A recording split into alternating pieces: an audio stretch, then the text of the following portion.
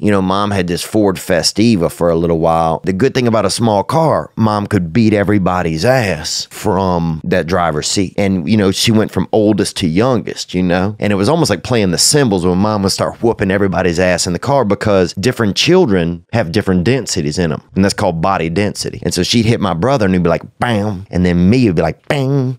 And then my sister would be like, bang, because it was younger. And then the little baby, she'd be like, what?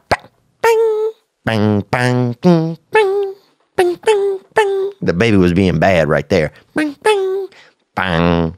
My brother wouldn't shut up and they hit him. And then I'd start popping off. She'd be like, bam, bam, bam, bam, bam, bam, bam. And my sister was pretty good. And so sometimes she would just tap her. Boom.